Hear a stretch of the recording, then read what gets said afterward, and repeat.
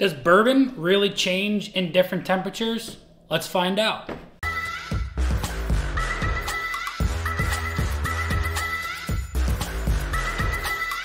What's going on, everybody? Nathan here with the Everyday Drinker, bringing you guys a brand new episode. Today, we are going to have one bourbon at 3 different temperatures. We have room temperature, fridge temperature, and then freezer temperature. And I really want to know if colder bourbon actually helps it or hurts it. Now, a lot of people say that it hurts it, but I want to be the judge of that and let you guys know my opinion on colder bourbon without ice and freezer temperature bourbon without ice. Before we get into the video, I want to thank you guys so much. We just did the 2,000 subscriber giveaway and we're growing like crazy. We just hit 2,200 subscribers, and that's because of you guys. You guys are absolutely crushing it right now, and I can't thank you enough. At this rate, we're gonna hit 3,000 subscribers. I'm imagining by the end of February. So if we could hit 3,000 subscribers by the end of February, that's my new goal, and that would be absolutely awesome. But that's only up to you guys. Also, we're at 9 patrons, and I just started the Patreon group. So if we could hit 10 patrons, maybe in a week, that would be absolutely awesome. So make sure you guys go check out the Patreon link down below.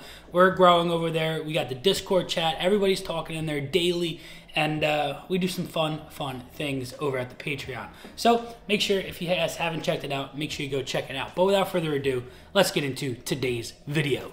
All right, so we have our room temperature poured. We have our fridge and we have our freezer. I had the glasses also in the respected areas. As you can see, the freezer glass is nice and frosty and the fridge one is chilled, whereas the freezer bottle, it has some really nice ice crystals going on, and the fridge one is nice and chilled. I have the beautiful aged in ore sample bottles that my fiance got me for Christmas for traveling, and I put ½ ounces in each of them. So let's go ahead and pour these in their respected glasses. I also wanted to go high proof on this to see if the higher proof tones down a little bit more than 90 proof, or like a lot of guys say that they like to put in the fridge and stuff like that. So that's why I went with a high proof such as the Blue Note.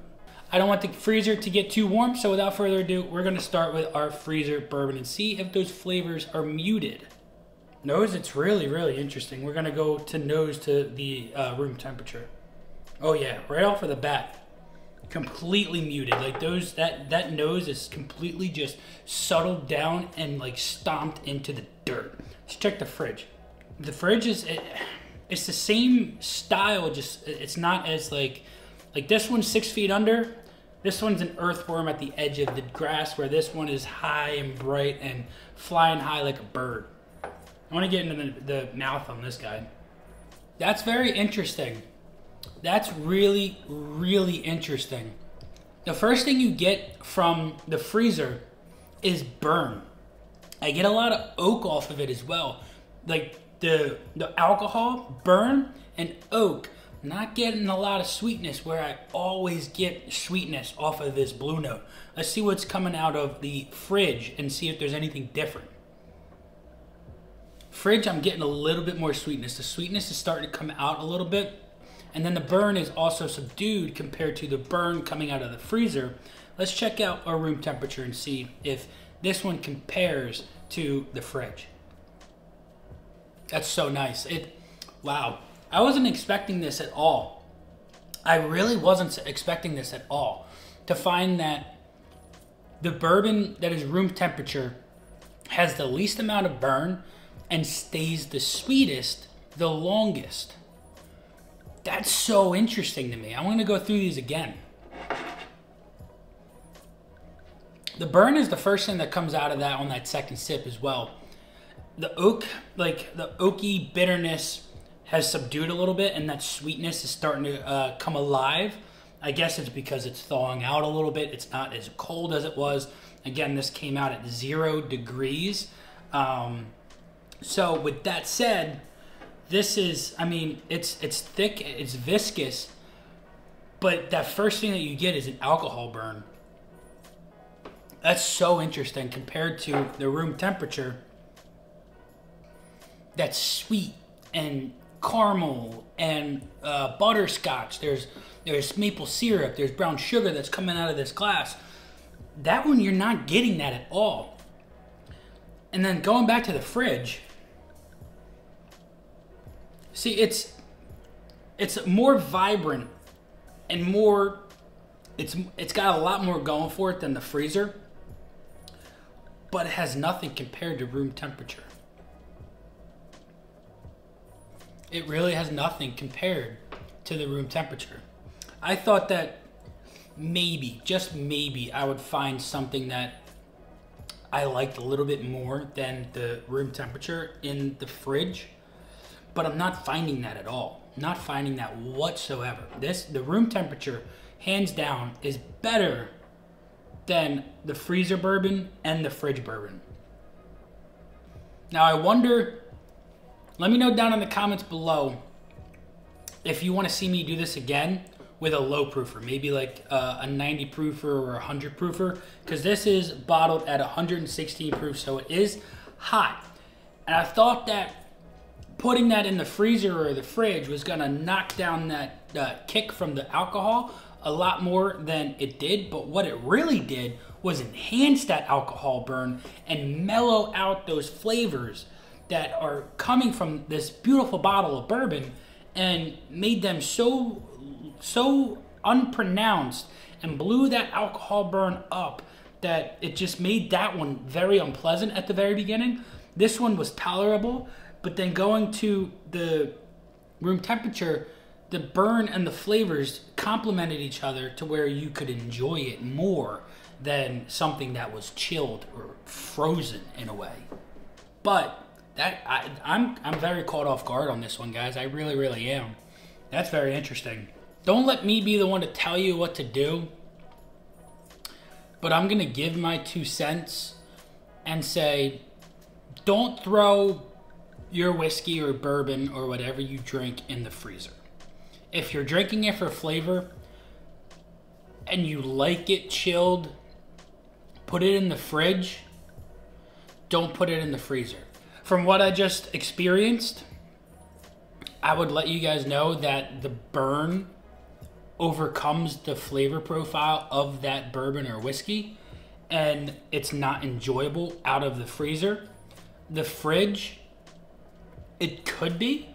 I found that the flavors were subdued a touch, and that burn wasn't as explosive as it was in the frozen. But going from room temperature, I can tell you this after this experiment, that it's the way to go.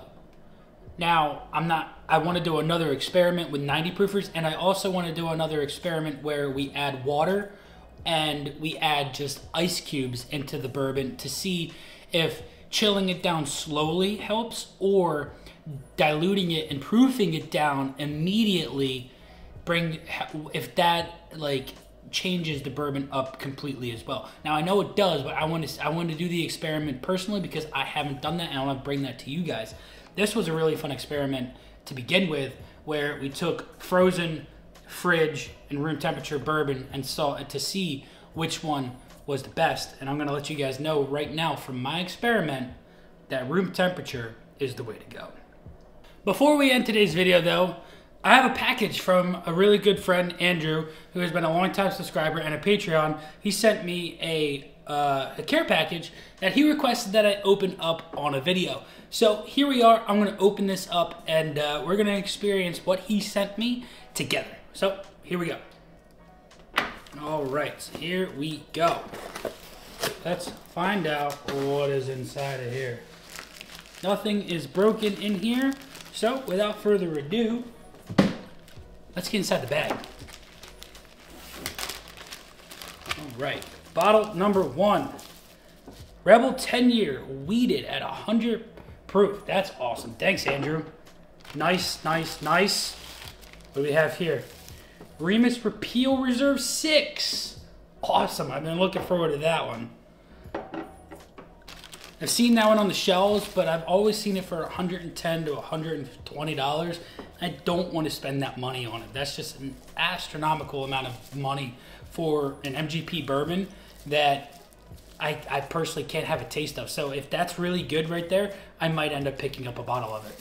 Next up, we have Parker's Heritage Collection, the Orange Curacao Finish. This is 110% 7 to 8-year-old. Wow, Andrew, thank you so much for that one. Holy cow. I know you just picked this one up too. Thank you so much for that. Oh my goodness. Let's see what else we got here. All right, next up we've got, okay, all right. We've got the Blanton's Gold at 103% La Maison du Whiskey Pick. Wow. Thank you, Andrew. Thank you so much for that one. What do we got next? Evan Williams 12-year, 101 proof Japan bottle. Dude, you are crushing it with this sample set that you're sending me. Holy cow. That is amazing. And last but not least, we have one more here. And this one, Blanton, straight from the barrel at 129.8%. Thank you so much, Andrew. Thank you, thank you, thank you, thank you, thank you. And to the patrons as well, Josh, Mike, Zach, guys, thank you, and Joe, Salty Lettuce, thank you guys so much for the samples that you sent my way as well over the past couple of weeks. I can't thank you guys enough for them. So I hope you guys enjoyed this video. Let me know down in the comments how you personally enjoy your bourbon. Do you like it room temperature? Do you like it in the fridge? Or do you like it straight out of the freezer? Until next time, this has been Nathan with the Everyday Drinker. Cheers.